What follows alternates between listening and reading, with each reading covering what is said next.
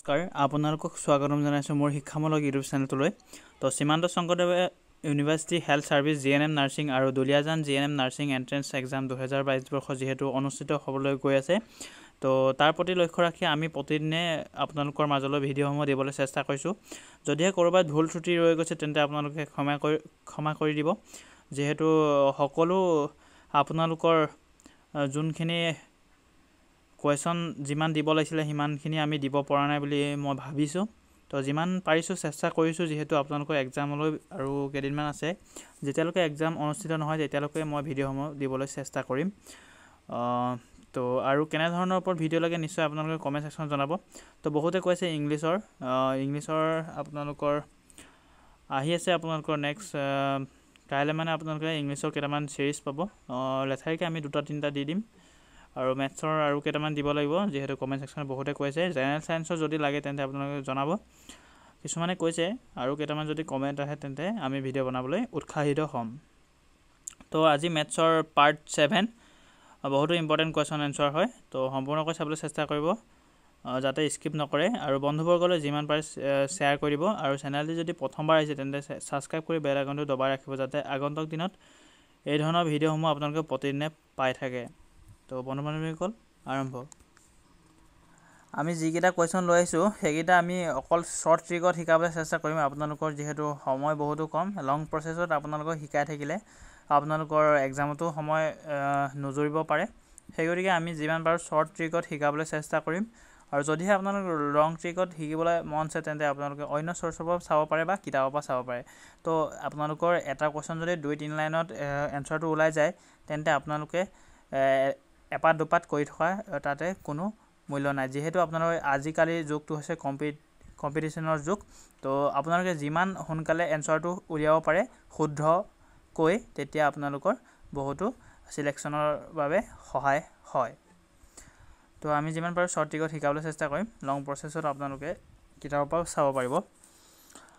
তো প্ৰথম কুৱেশ্যন দি আছে, দি average weight of 5 students is 40 kg.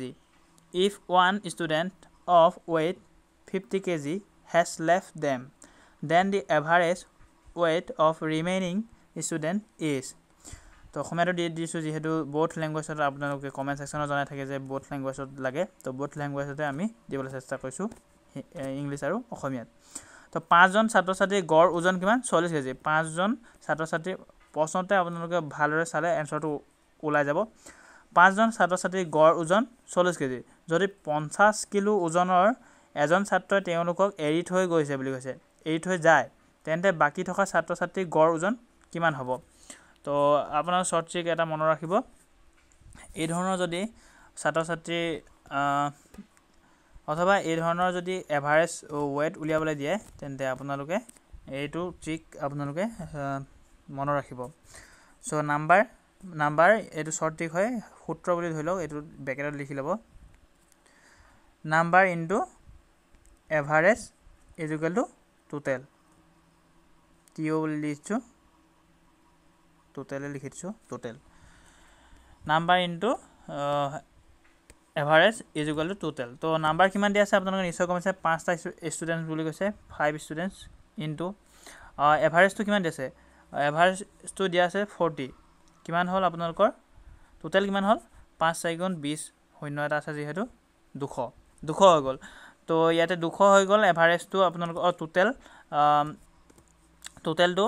আৰু ইয়াতে আপোনালোকক কি কৈছে? 50 কেজি ওজনৰ এজন ছাত্ৰ এৰি থৈ গৈছে বুলি কৈছে। 50 কেজি আপোনালোকে এৰি থৈ গৈছে। যদিহে আপোনালোকে জইন হৈছে কোৱা হ'লে আপোনালোকে প্লাছ কৰিলেহেঁতেন, কিন্তু এৰি থৈ গৈছে যিহেতু -50 কেজি মাইনাছ কৰিব। কিমান হ'ল? 150 পাব। তো 150টো আপোনালোকে পাই গ'ল। তো এতিয়া আপোনালোকৰ 150টোক আপোনালোকে এভাৰেজটো উলিয়ালে আপোনালোকৰ ছাত্ৰ ছাত্ৰীসকলৰ গড় ওজনটো ওলাই যাব। তো এভাৰেজ ইজ ইকুৱেল টু কিমান? 150টো নাম্বাৰ পাই গ'লোঁ আমি টোটেল। আৰু কেইটা নাম্বাৰ আছিলে? 4টা।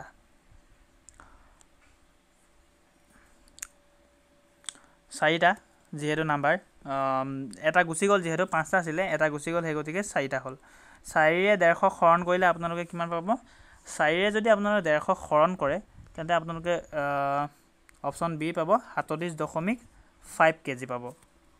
Option B is correct. তো হৰণ কৰি চাব পাৰে, মই যিহেতু আপোনালোকক ডাইৰেক্ট কৈ দিছোঁ মুখতে, তো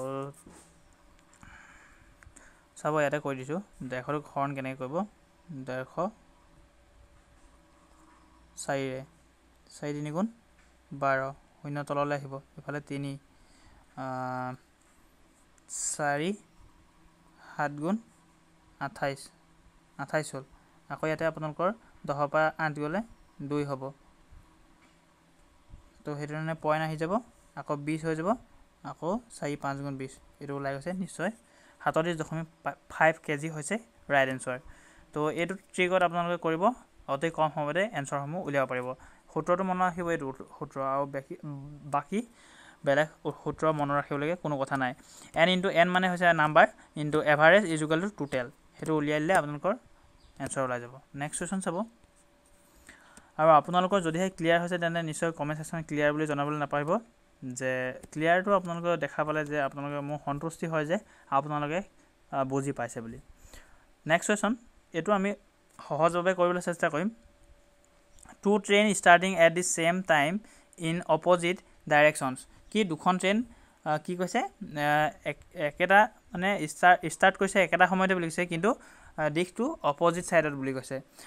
from 2 stations 200 kilometre A part meat is আদাৰ at A distance of 110 kilometre from one of the stations, what is the ratio' of there speed. তো ইয়াতে কৈছে কি, অসমীয়াটো দিয়া আছে, যিহেতু 200 কিলোমিটাৰ দূৰত্বত থকা দুটা ষ্টেচনৰ পৰা একে সময়তে বিপৰীত দিশত আৰম্ভ হোৱা দুখন ৰেলে এটা ষ্টেচনৰ পৰা 110 কিলোমিটাৰ দূৰত্বত বুলি কৈছে, আৰু সিটোৱে সিটোক লগ পায় বুলি কৈছে। সিহঁতৰ গতিৰ অনুপাত কিমান হ'ব? তো সেই গতিকে আপোনালোকে 200 কিলোমিটাৰৰ এটা আপোনালোকে কি কৰিব লাগিব, পিকচাৰ এটা আঁকি ল'ব, পিকচাৰ মানে কি আৰু ডাইৰেকশ্যন এটা আঁকি ল'ব। এইটো 200 কিলোমিটাৰ বুলি ধৰি লওক, এৰ পৰা বিলৈ কিমান 200 কিলোমিটাৰ ধৰি লওক, 200 কিলোমিটাৰ। আৰু ইয়াতে আপোনালোকক কৈছে কি, কি কৈছে, এটা ষ্টেচনৰ পৰা 110 কিলোমিটাৰ দূৰত্বত বুলি কৈছে। তো 110টো আপোনালোকে অলপ বেছিকৈ দিব, এইটোত যেনিবা আপোনালোকৰ ডিষ্টেঞ্চটো আছে 110, আৰু এইটো কিমান হ'ব, এইটো যদি 110 হয়, এইটো নিশ্চয় আপোনালোকে গম পাইছে 90 কিলোমিটাৰ হ'ব। তো টোটেল হৈ গ'ল আপোনালোকৰ 200, তো নিশ্চয় গম পাইছে। তো ইয়াৰ পৰা চাওক, এৰ পৰা এই 110লৈ যাওঁতেও যিটো টাইম লৈছে, আৰু বিৰ পৰা এই 90 কিলোমিটাৰলৈ যাওঁতেও ছেম টাইম লৈছে, যিহেতু ইয়াতে একে সময় বুলি কৈছে। সেই গতিকে আপোনালোকে ইয়াতে আপোনালোকৰ মান দুটা পাই গ'ল, কিমান টাইম, ইয়াতে আপোনালোকৰ টাইমটো যিহেতু কনষ্টেণ্ট হৈ আছে, মানে সময়টো যিহেতু ছেম দি আছে, লিখি ল'ব পাৰে time is equal to constant, যিহেতু সময়টো কনষ্টেণ্ট দিয়া আছে। তো ৰেচিঅ'টো আপোনালোকে নিশ্চয় গম পাব। এতিয়া ইয়াতে 110টো আপোনালোকৰ এটা ষ্টেচন আৰু এটা 90, তো ইয়াতে 0 0 কেঞ্চেল, তো ৰেচিঅ'টো কিমান পালে 11:9। তো অপশ্যন কোনটো আছে, অপশ্যন 8 আছে ৰাইট এনচাৰ। তো নিশ্চয় বুজি পালে, যদি বুজি পাইছে তেন্তে ক্লিয়াৰ বুলি লিখিবলৈ নাপাহৰিব। নেক্সট কুৱেশ্যন, নেক্সট দিয়া আছে, এ cricket bat is sold at A profit of 15%, head it bin sold for Rs 640 less, there would have been A loss of 25%, what is the কষ্ট price of the cricket bat. তো ক্ৰিকেটৰ bat এটা 15% লাভত বিক্ৰী কৰা হয় বুলি কৈছে, 15% লাভত বিক্ৰী কৰা হয় বুলি কৈছে, আৰু 640 টকা কমকৈ বিক্ৰী কৰা হ'লে 25% লোকচান হ'লহেঁতেন বুলি কৈছে। তো ক্ৰিকেটৰ বেটৰ খৰচৰ মূল্য কিমান বুলি কৈছে। তো ইয়াতে আপোনালোকে মন কৰিব, কুৱেশ্যনটোতে আপোনালোকে ভালদৰে চালে বুজি পাব, ক্ৰিকেটৰ বেট এটা কি 15% লাভত বিক্ৰী কৰা হৈছে বুলি কৈছে, আৰু 640 টকা কমকৈ বিক্ৰী কৰা হ'লে 640 টকা কমকৈ বিক্ৰী কৰা হ'লে কিমান পাৰ্চেণ্ট লছ হ'লহেঁতেন বুলি কৈছে, 25% লছ হ'লহেঁতেন বুলি কৈছে। তো ক্ৰিকেটৰ বেটৰ খৰচৰ মূল্য কিমান। টোটেল আপোনালোকে শতাংশ নিশ্চয় গম পাইছে, 100টো হৈছে আপোনালোকৰ টোটেল বুলি গম পায়।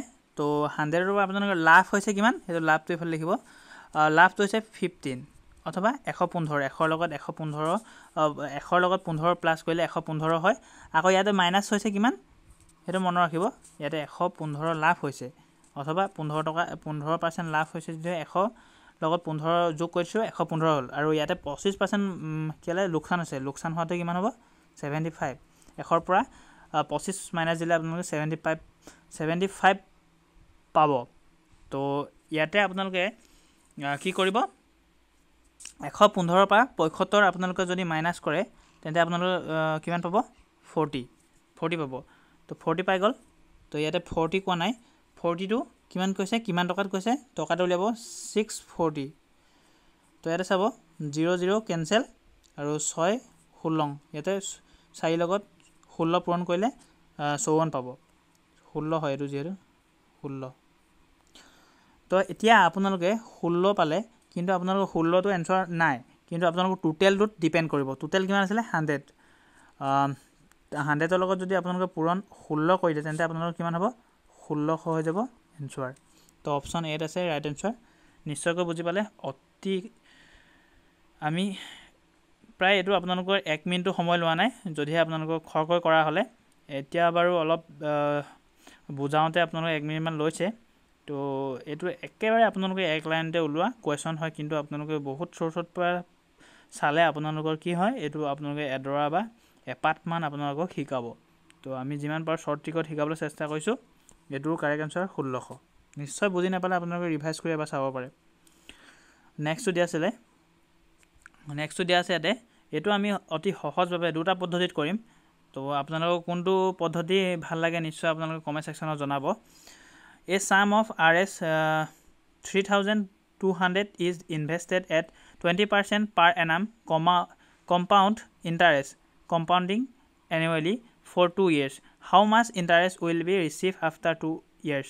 তো টকাৰ ৰাখি কিমান দিছে 3200 টকা 2 বছৰৰ বাবে 20% বছৰি চক্ৰবৃদ্ধি সুতত বুলি কৈছে 2 বছৰৰ বাবে কি 20% বছৰি চক্ৰবৃদ্ধি সুতত বিনিয়োগ কৰা হয় বুলি কৈছে তো 2 বছৰৰ পাছত কিমান সুত পাব বুলি কৈছে 3200 টকা পইচা আৰু 20% কৈ প্ৰতি বছৰে পায় আৰু কিন্তু ইয়াতে উলিয়াব লিছে কি 2 বছৰৰ পাছত কিমান সুত পাব তো আপোনালোকৰ প্ৰথমটো এনেধৰণৰ কৰিব মই আপোনালোকক কোনটো নিয়ম ভাল লাগে হেতু আপোনালোকক কমেন্ট সেকশনত হেকত জনাব তো প্ৰথম শৰ্ট ট্ৰিকটো দিয়া আছে আপোনালোকৰ শৰ্ট ট্ৰিক বুলি নহয় এটা শৰ্ট ট্ৰিক আপোনালোকৰ দুইটাই শৰ্ট ট্ৰিক হয় কোনটো ভাল লাগে হেতু জনাব তো 3200 টকাটো আপোনালোকৰ টোটাল লিখিব তো দুইফালে ভগাব লাগিব 2 বছৰ যেহেতু 20% তো আপোনালোকৰ 3200 20% আপোনালোকে কেনেধৰণে কৰিব যদিহে আপোনালোকে নেজানে ইয়াতে চাই লব 3200 টো লিখিব আৰু ইনটু যেহেতু পাৰ্সেন্টেজ উলিয়াব লাগিব আমি 20% ৰ আকৌ তলত 100 তো এটো 00 এটো 0 দুটা 0 লগত দুটা 0 কেনসেল আৰু 32 আৰু 20 যদি পূৰণ কৰো আমি কিমান পাম 640 তো এটা 640 আনটো 640 যেহেতু 2 বছৰ যেহেতু দুটা পাই গলো ঠিক আকৌ ইয়াৰ 640 ৰো আপোনালোকে আকৌ এটা উলিয়াব লাগিব ইয়াৰ উলিয়াব লাগিব কিমান ইয়াৰো এটা 20% উলিয়াব লাগিব 20% সৰি ইয়াৰো যদি 20% উলিয়ায় তেন্তে 640 ৰো যদি আপোনালোকে 20% উলিয়ায় কেনেকৈ কৰিব আগৰটো দৰে হয় এটো A00 টো এটো এটা আৰু এতিয়া আপোনালোকৰ কি থাকিলে 64 আৰু 2 থাকিলে 64 আৰু 2 যদি পূৰণ কৰে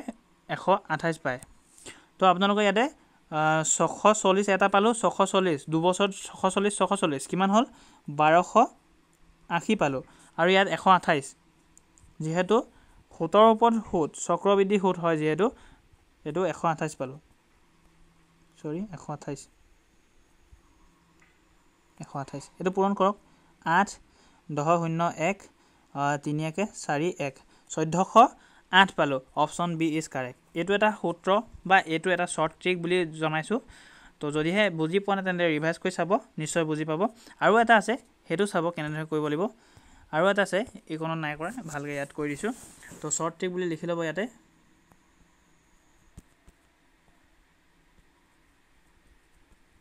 শৰ্ট ট্ৰিক তো এটো সূত্ৰত কৈছে হ'ব আপোনালোকে x y plus xy by 100 এটোৰ মতে আপোনালোকে পুট কৰিলে আপোনালোকৰ পাই যাব x ৰ মানটো আপোনালোকে নিশ্চয় গম পাই 20 plus 20 into 20 ইফালে 100 800 কেনসেল আৰু ইয়াত কিমান থাকিলে 40 ইফালে 2 গুণ 4 44%, সৰি 44%, তো কিমানৰ 44%, তো 3200 44%, তো 3200 আপোনালোকে চাব 3200টো লিখি ল'ব 3200 আৰু ইফালে 44/100, তো 800 কেঞ্চেল, আৰু 32 আৰু 44ক আপোনালোকে পূৰণ কৰিলে কিমান হ'ব, পূৰণ কৰি চাব 32 আৰু 44ক যদি পূৰণ কৰে 4 দুগুণ 8, 4 দুগুণ 12, 4 দুগুণ 8, 4 দুগুণ 12, ইফালে 8 10 0 1 3 1 4, ইফালে 1 পাই গ'ল 1408। তো এই ধৰণে কৰিলেও আপোনালোকৰ অপশ্যন বি এ হয় 1408। তো কোনটো ট্ৰিক আপোনালোকৰ ভাল লাগিলে কমেণ্ট ছেকশ্যনত জনাব।